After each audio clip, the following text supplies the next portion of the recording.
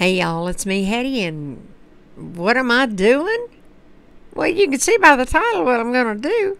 I'm going to pull this beautiful pork roast that we made in the previous video and show you how to make the best off the hook pulled pork barbecue sandwich. So with that, let's get started.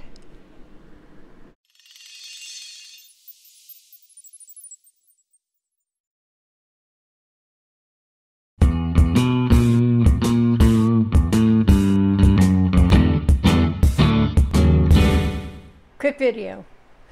This is how we do it. I just pull. Look, I got these claws too, and you can use them if you want to, but you know, it's easy to do like that, but I guess I just grew up using forks, so I am showing you. I'm not going to bore you. You're going to pull your pork. Any obvious pieces of fat, I do have a little bit right through here, and I'm going to pull it out. No pun intended. See what I did there? And I'm going to finish pulling this pork. And then when we're ready to go to the next step, I'll bring you right back. Okay, this is how I shredded it all up. And if there's more meat than you think I put in there, I guarantee you there is. At the request of my children and nephew, please shred the whole thing. Let's just get another roast for tamales. So that's what you're looking at. They love it left over. Now here's what I do next. I'm cheating. Tonight I'm using me some Sweet Baby Ray's original. And I just kind of come in here. I've done this for so long. This is not an exact measurement. It's to your liking. Okay? And I don't just mix this up and serve it. No. That's not what I do. But I will show you what I do. So I'm going to go in. I go in. I make sure all the meat is coated. Now, y'all know I make really good barbecue sauce, but guess what? Remember when I told y'all about having to pick your battles? Yeah, well, when I don't make my own, it's Sweet Baby Ray's. I love it. Okay, so there's that. I mix it up. Let me get my dish, and I will show you what happens next. Okay, as you can see, they're about to knock me down for food. They're going to have to wait. I put this in a moderate oven.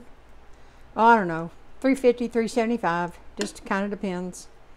And I am going to put a little more in. Oh, I do want to tell you something else I did. I went into my broth and I dug out about an onion's worth of that wonderful, beautifully cooked flavoring broth, and I also shredded that up in the meat. So that's a little extra. Anyway, I put this in. I probably could have gone with just a little bit more barbecue sauce. In fact, I might do that off camera. So I'm probably going to just come back in with just a little bit more, and it caramelizes with that meat. And so I'm going to go ahead, just kind of loosely make sure it's all coated, get to the corners, spread it back out, and then you'll see what I'm talking about when I stick it in the oven, okay? I will see you when we come back. All right, I'll finish this off camera and I'll bring it back when it's bubbling. Remember when I told you that they were ready to knock me down for supper? Well, they were all so hungry. We had been doing a whole bunch of stuff that day. And, well, I didn't want to make them wait any longer, but I just blanked out and didn't film it. I'm sorry. It was so beautiful and bubbling and caramelized. But anyway, this is what it looked like on the plate. Yes, my son still loved tater tots. And, well, those aren't tater tots, but they're something similar.